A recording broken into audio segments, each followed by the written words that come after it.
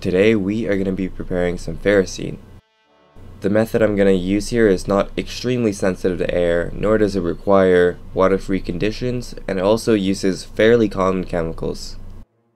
For the synthesis, I'm going to be using 5 grams of iron 2 chloride tetrahydrate, 75 milliliters of hydrochloric acid, 20 grams of potassium hydroxide, 25 milliliters of dicyclopentadiene, 20 milliliters of dimethyl sulfoxide, and 50 milliliters of THF. Here is the apparatus that is going to be used for cracking the dicyclopentadiene to cyclopentadiene. On the receiver, I've set up an ice bath to slow down the dimerization of the cyclopentadiene back to dicyclopentadiene. And above the distilling flask, I have a reflux condenser with 50-degree water circulating it to prevent any dicyclopentadiene from making it up the column and allowing all the cyclopentadiene to pass freely. First, the dicyclopentadiene was heated to its melting point.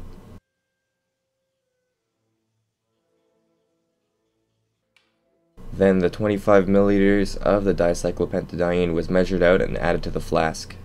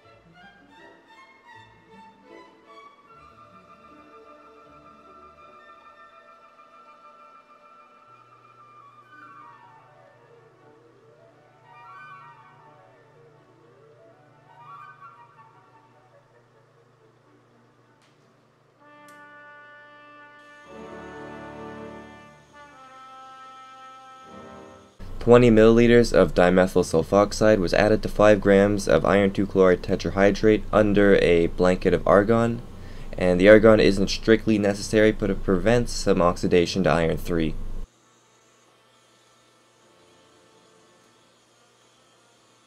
The apparatus for the synthesis of the ferrocene was then assembled.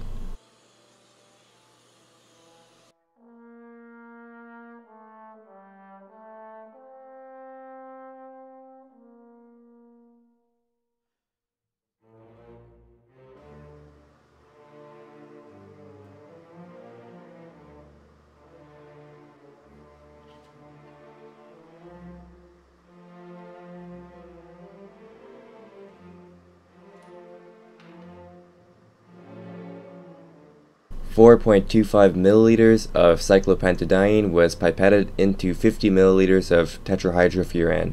Now, most procedures call for the use of dimethoxyethane for the solvent. However, it's not necessary, and you can use other solvents like diethyl ether and also likely dioxane as well. A stream of argon was passed through the apparatus to purge out the air.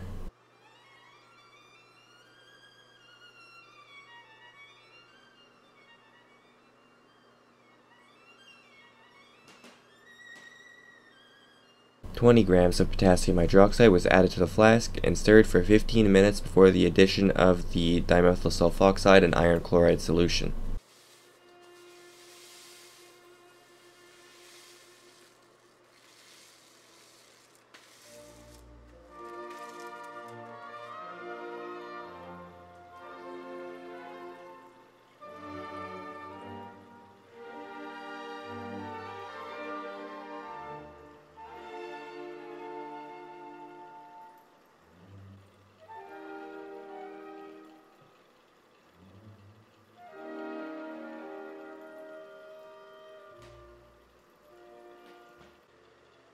The addition took roughly 30 minutes to complete.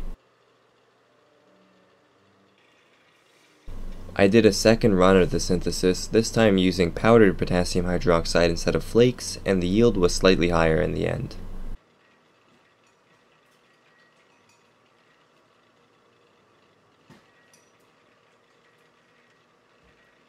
75 milliliters of hydrochloric acid was added to 80 grams of ice, and this will be used as the quenching bath for the reaction mixture.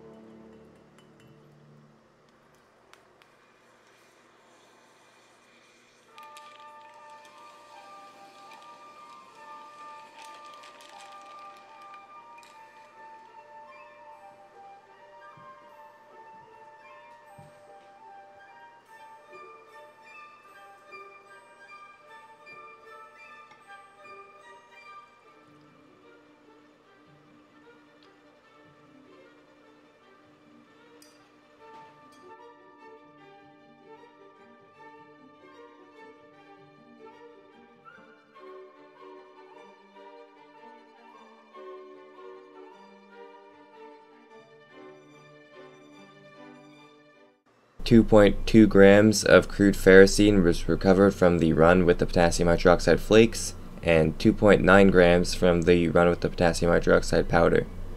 The crude product from both runs was combined and then washed with water to further clean the product.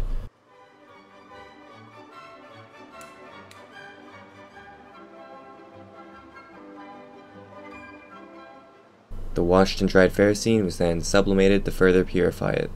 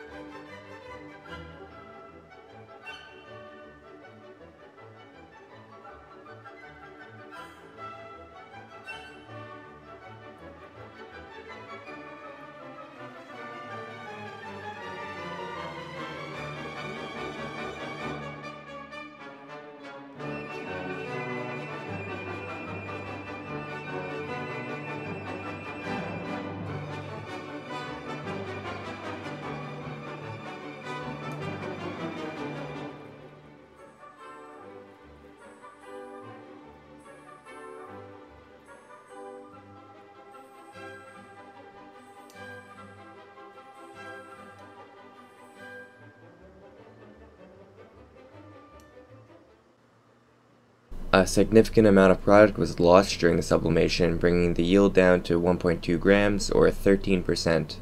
However, I definitely think that these wonderful crystals make up for that loss.